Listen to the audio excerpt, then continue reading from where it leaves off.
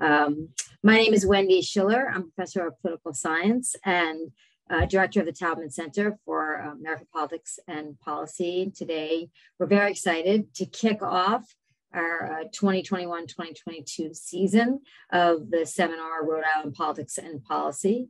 So I'm going to turn it over to the leader of that year-long seminar, Mark Dunkelman, who will also serve as today's moderator. And we are very excited to have Lieutenant Governor Sabina Matos with us today. Mark? Thank you. I'm thrilled to do this. And Lieutenant Governor, thank you so much for kicking this off for us. We're thrilled to do it.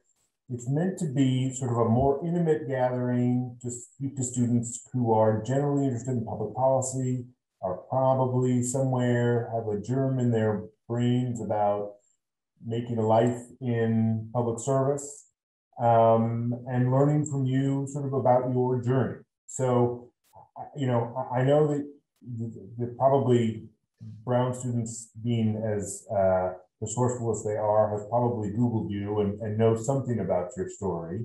But I'd love to just give you a moment to sort of tell us how you went from being, I think, the daughter of a mayor in the Dominican Republic to becoming the Lieutenant Governor of Little Rhode Island.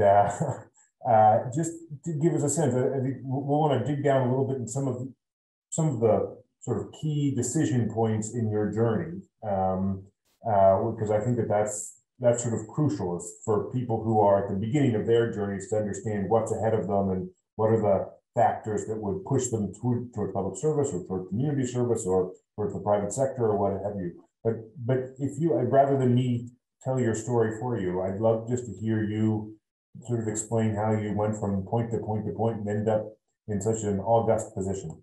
So thank you for having me here. So I immigrated to the United States from the Dominican Republic in 1994. I came as an adult already. I was 20 years old when I arrived here.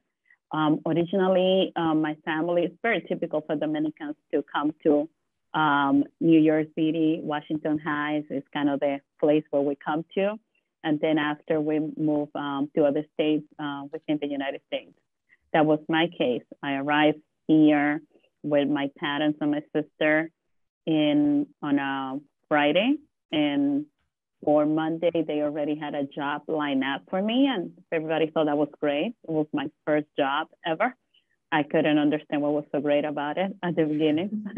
But once you live here in the United States, you understand the importance of that. So I stayed in New York City for 2.5, maybe 3 months, while my parents and my sister came to Rhode Island to start looking for an apartment and getting our lives in Providence situated. One of the things that I always remember, I used to work on a factory. I was the person that I was replacing was the person that was in charge of bringing the designs back and forth between the factory and the Manhattan designers. So early on, I was taking the subway by myself within the first week, 2 weeks of my being here in the United States, which I think it tells a lot about what my experience has been in this country. It's like get thrown in the middle of things and figure it out. So I think that was my beginning. I always remember that one of the things that we did a lot was packaging clothing.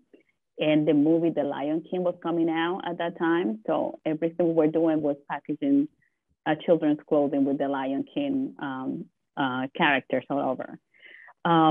Eventually, I came to Providence because I knew this is where we wanted to establish with my family.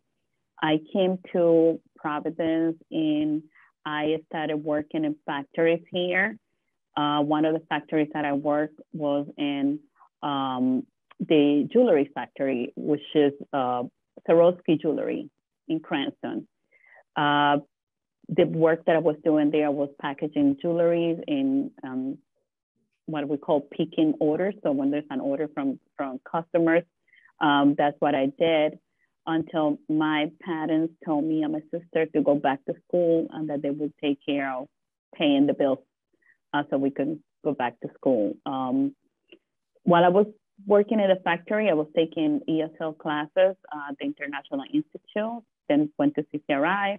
Then when I decided to go to school full time, I went to Rhode Island College. At RIC, I took some English classes while I was starting taking classes in my career, my major, which was communications. All of the things, I don't know why I wanted to make my life more difficult while I was learning English. So I went for communications, public relations.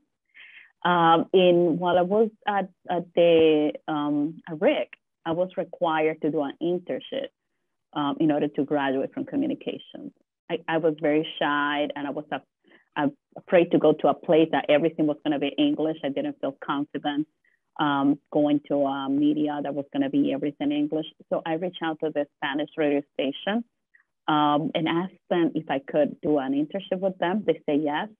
And then I started doing my internship there and volunteering with them, doing community relations with them. And eventually, after graduating, I continued working with them. While I was going to college, I was also working at Citizens Bank in the branch and after the call center.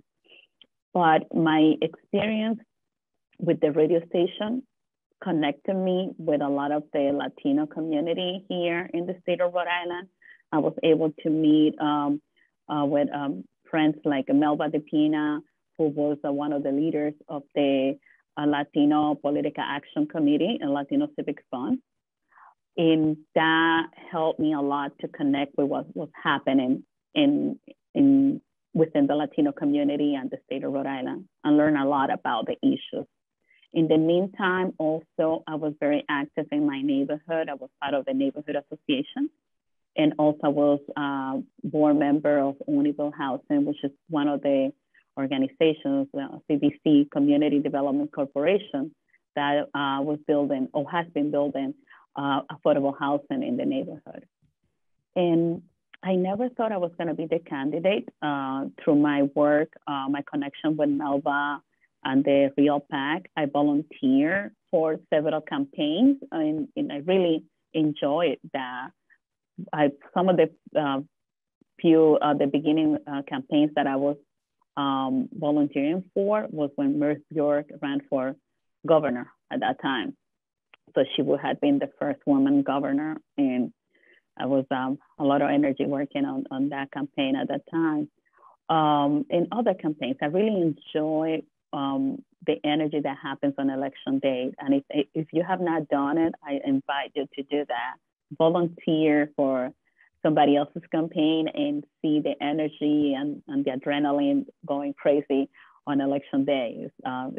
It's fun. Some of us think that is fun. But I never thought I was going to be the candidate, actually, until two council members approached me and asked me to run for office. And they said that I was very interested I care about what was happening in my neighborhood. In my neighborhood, they felt needed a new voice.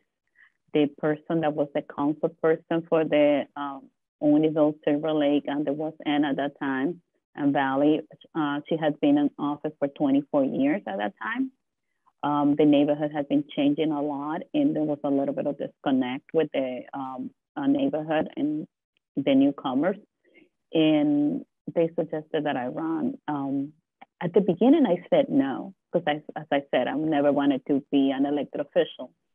But they insisted. They said, just think about it and get back to us. And that's what I did. I started thinking about what I was at that moment in my personal life.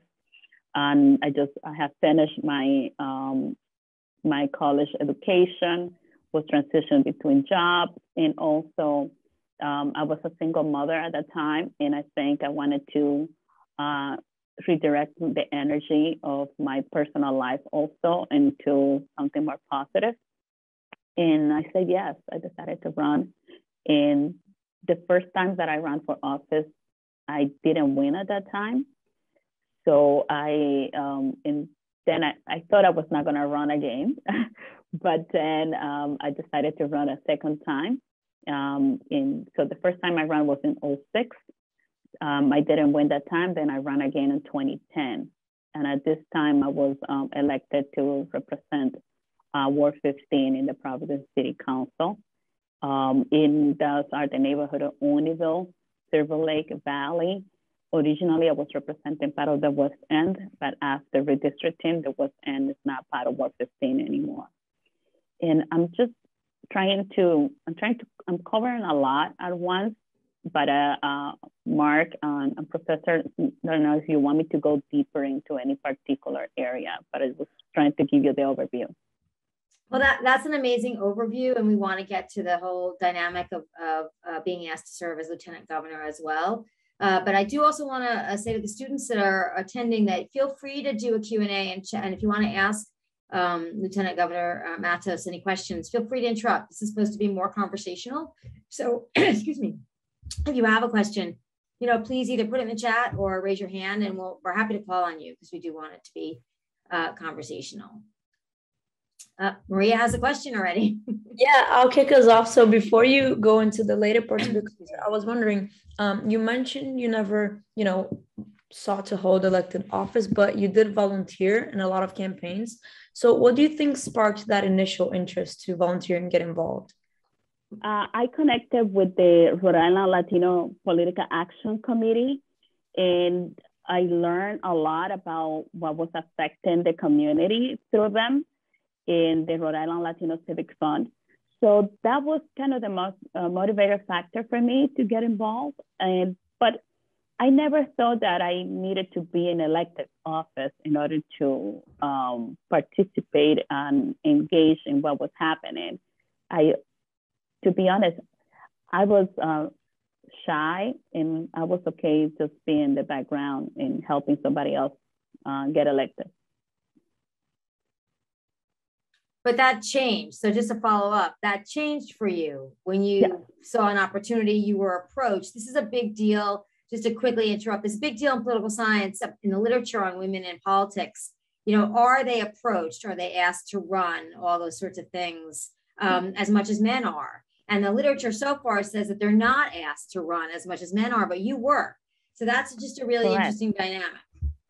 Correct. And I believe that I'm a typical research data shows that we have to be asked several times as females to run for office. The same was the case with me. When I was asked to run for office, I just was like, I'm not ready. I didn't feel strong enough with my knowledge of the English language. I was very self-conscious about how would I speak in front of someone that is a native speaker.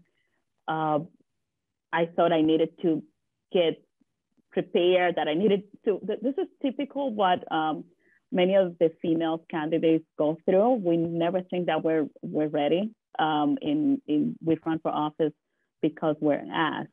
And I'm making a point now whenever I speak in front of students or females, in other new immigrants also, I just make sure I ask them, when are you going to run for office? To make sure, because the average is 7, right? So I always say, okay, here's one of the 7s. I'm asking you right now, when are you going to run for office? No, it's great. That is great. And that's what you're pointing to things. It's great when we write things and print them in academia, but then somebody who's doing it in real life says, yes, that's exactly how it works. Yeah, that's great. So do we have any other, before we continue on your journey, do we have any other questions? From students there. Okay, so then I think, Mark, do you want to continue? Sure. I'm happy to hear about I'm happy to hear about becoming Lieutenant Governor, but I am sort of curious about barriers you faced in the course of your career that you wouldn't have expected. That, you were asked to run, you ran, you lost, you sort of got up, wiped yourself, got ready again. I'm not sure what the idiom I'm looking for is, and ran again. I would expect that lots of people after one unsuccessful campaign would sort of say, so that door's closed for me. I'm moving on to becoming a community activist. What do you think gave you the gumption to try it again? And then I am sort of curious later when you're in the city council, I know that there's a lot of jostling to become the city council president. I assume fairly sharp elbows that the public doesn't see. Yeah. And yeah.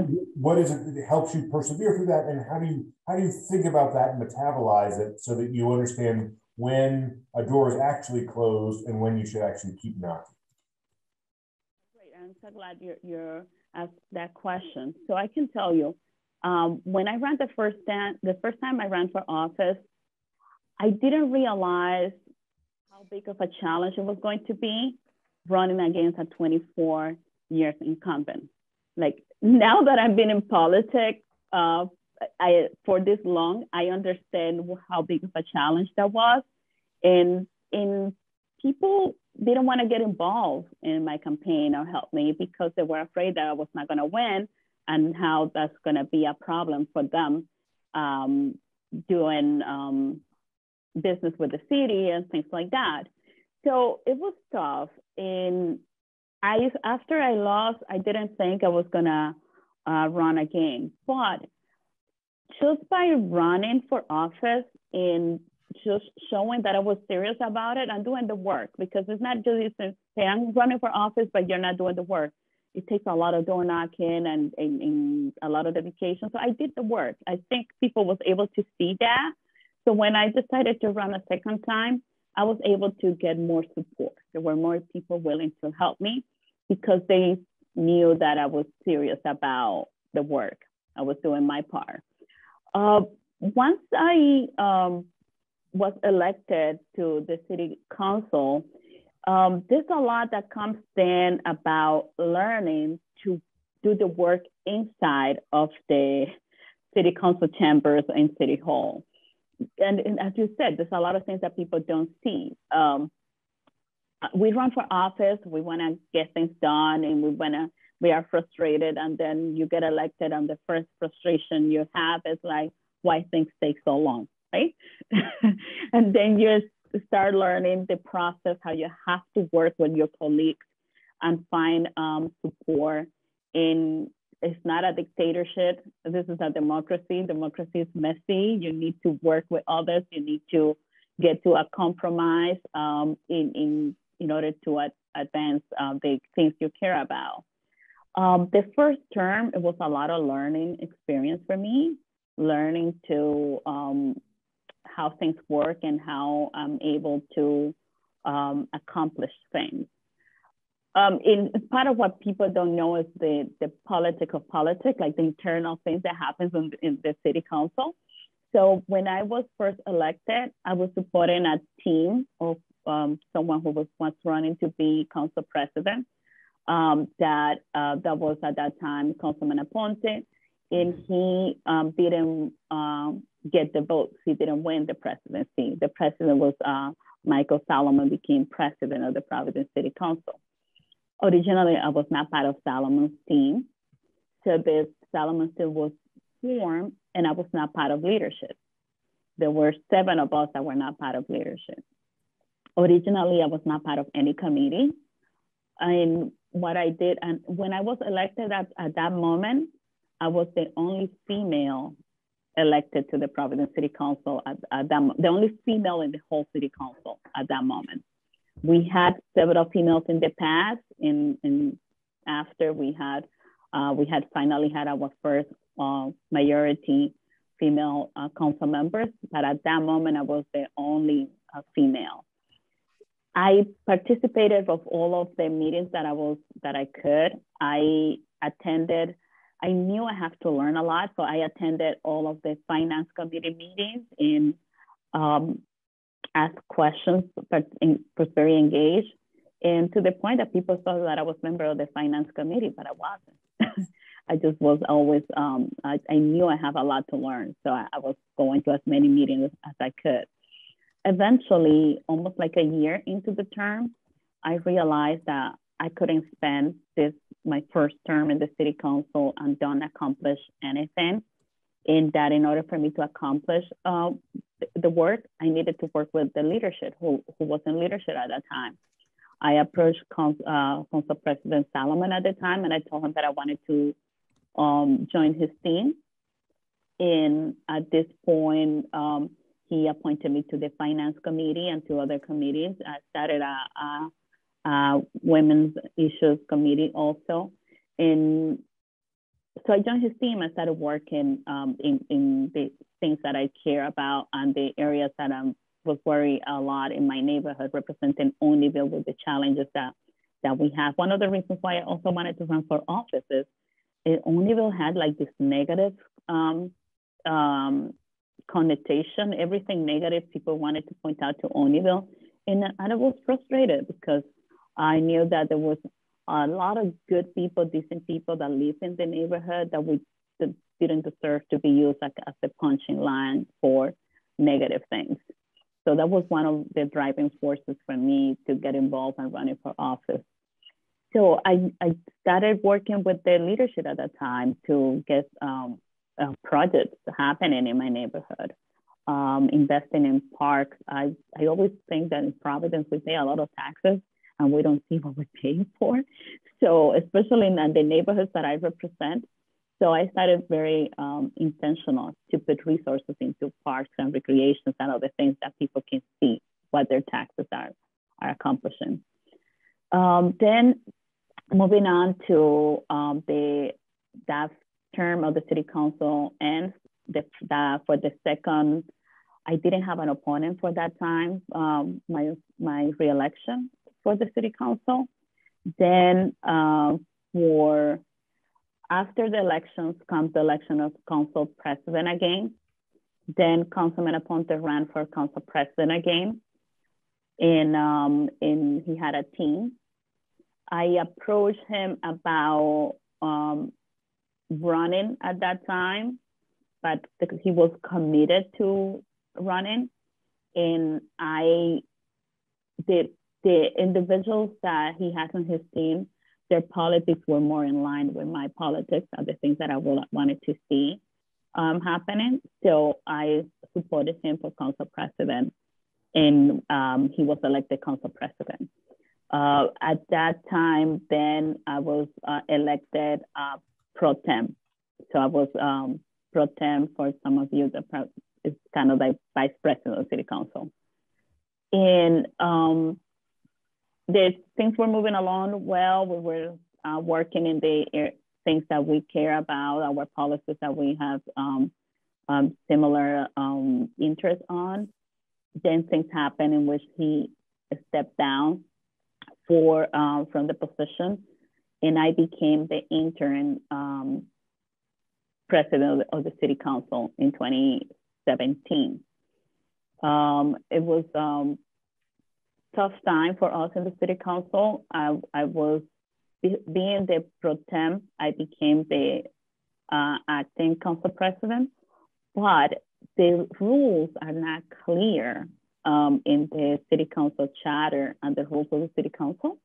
So instead of automatically the pro tem finish the term, it opens the door for, okay, what I was getting from other council members, oh, well, the rules are not clear. We need to have elections. So I was trying to secure the support, but in that time, 2 members of my team supported someone else. And then they elected, after it was 7 months in the position, they elected another council person as president. It was a really tough process for me to go through.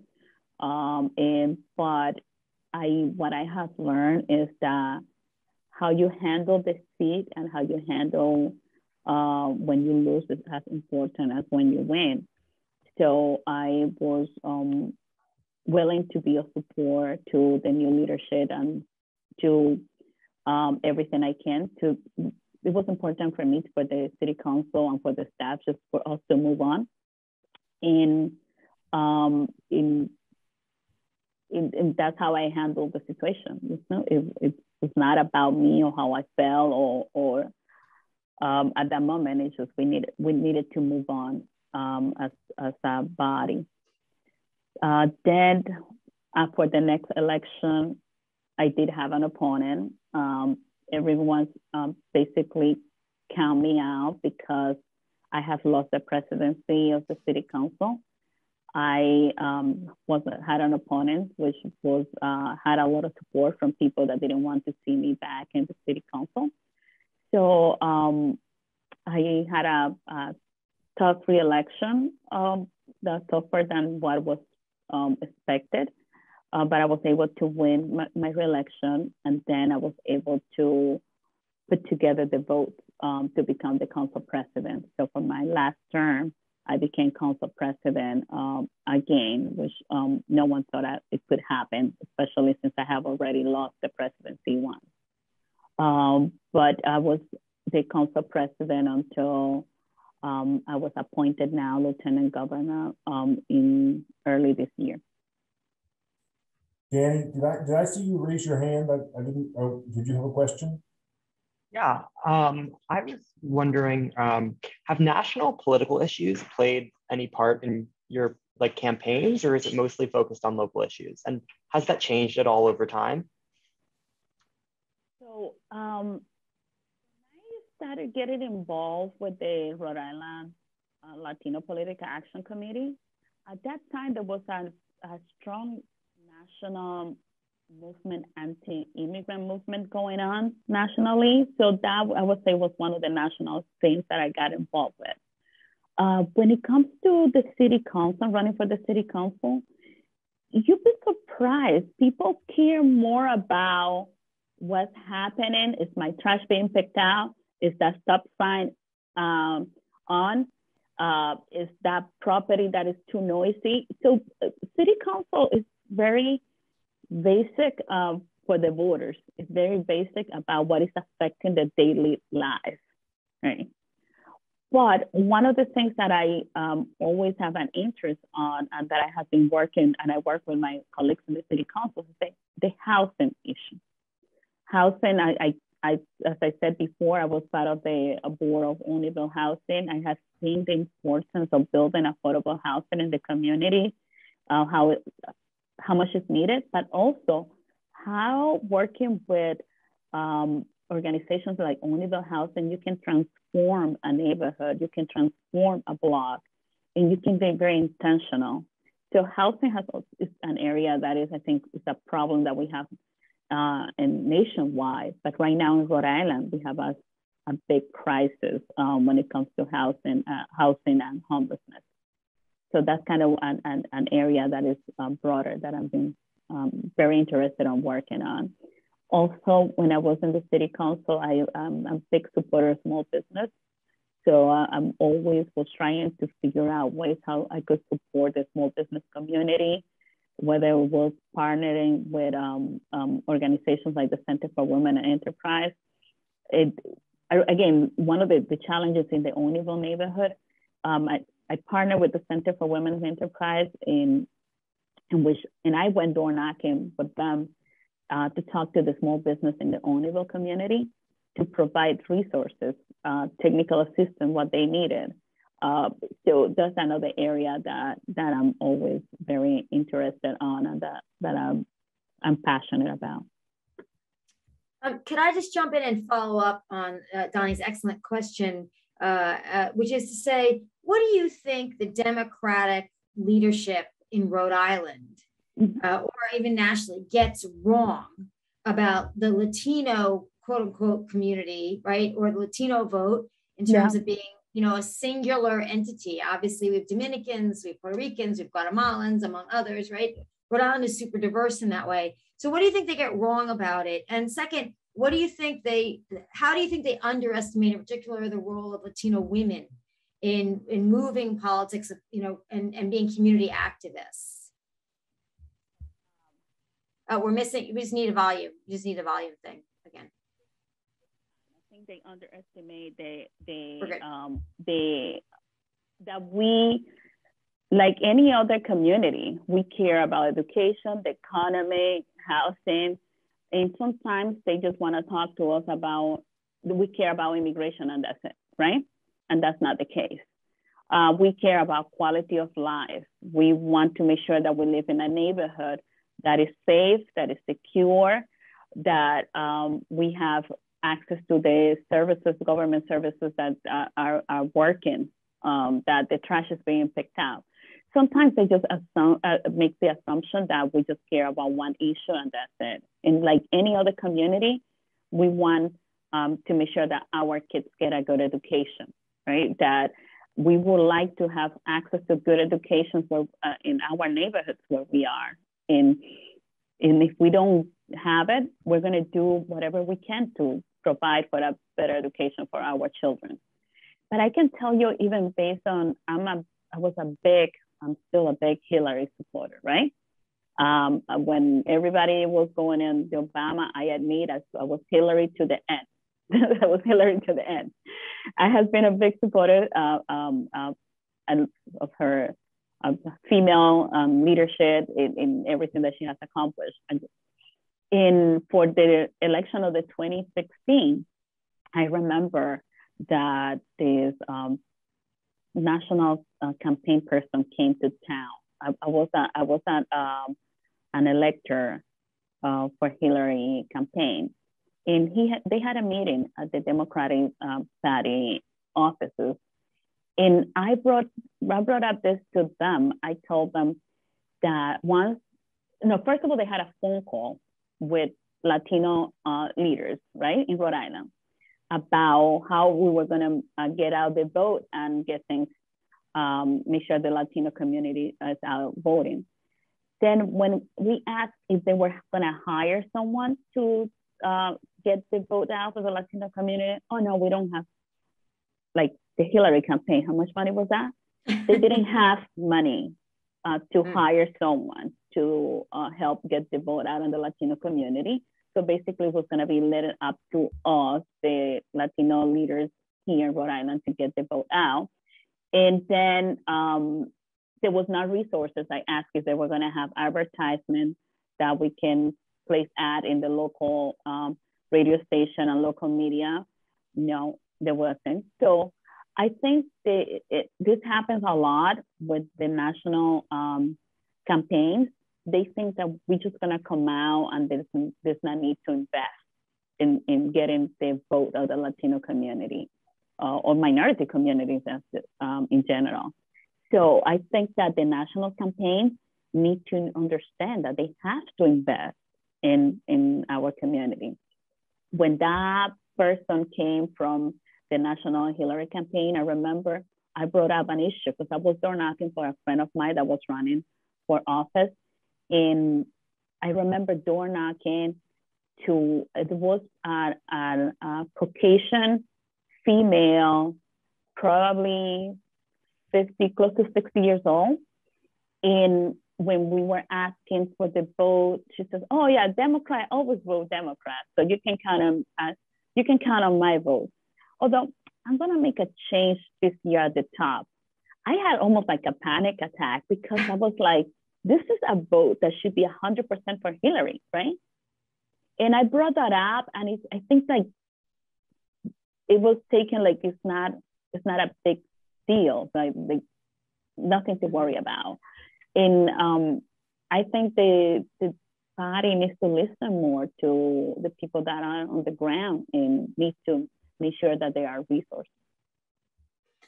Yeah, that's fantastic. That is a fantastic, articulation of what a lot of the people said was wrong. Part of what was wrong with that campaign, and part of what's wrong with the Democratic Party leadership at the top. Even in 2020 in Florida, if you look at Latino turnout and vote choice, you saw Trump did better than people thought he would do in Florida, much less also in Texas. Mark, just want to. Well, I want to give, I think we only have the Lieutenant Governor for another 5 minutes. So if any other students have questions or follow-ups or a second question, I don't want to step on anybody. Could I ask one? For sure. Awesome. So hi, Governor. I just wanted to ask a question about, in a similar vein to what you just said about the Hillary campaign. I was just wondering what you thought about like how politics in the US is becoming sort of increasingly I guess, depicted as being a racial issue, like, being split across, racial lines, Latino, Black, white. Whereas maybe it's actually a question of it being like a class issue, in the sense that, like, you have working class people and obviously the elites that have a lot more power than the rest of us. And I was just wondering what you thought about how the media depicts this division. Why do you think they focus so much on the race aspect and not on, the wealth gap? Great question. And I have to tell you, some of the things that I have noticed happening in this country, and I have to say, I have to talk about January 6th, because as I'm immigrant from Dominican Republic, and that came as an adult, that watching in the news in Dominican Republic, I could see things that was happening in other similar countries. I never thought that something like that was going to happen here in the United States, right? And I'm worried to see that something like that happens here in this country. To me, this country should be like a beacon of a democracy and like an example for other countries to follow. I'm very proud to be an American. I became a U.S. citizen and to be part of this nation. And I'm concerned that if we don't take time to reflect on how we're letting politics divide this country, and we're not taking the time to remember, as I said earlier, that we are a democratic nation, that the democracy is messy, but that we have a process of how we talk about our differences, right? And that we have to make sure that we protect democracy. And that has to do a lot with how we interact with others, and also about how we don't talk to people that have a different opinion than us, right? We don't take the time to listen. I'm not saying that you're gonna convince me, but at least we are, you can hear my perspective about why I think things are this way, and I can hear your perspective.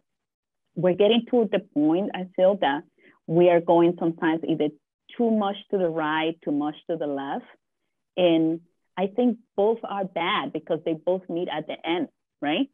So we have to be able to listen to someone else's perspective and at least let them explain their position. You don't have to agree with it, but we need more conversations and more civility in our politics.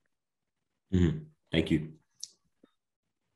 I think I want to be very conscious of your time, and I realize you've got a meeting in a few minutes, and you need to run off to it. So that felt to me like a high note to end our conversation. I want to thank you so much for taking this time to talk with us. This is a terrific way for us to get our politics and policy series started. You're an inspiration to so many, not just female potential candidates, not just people from the minority communities, but for everybody.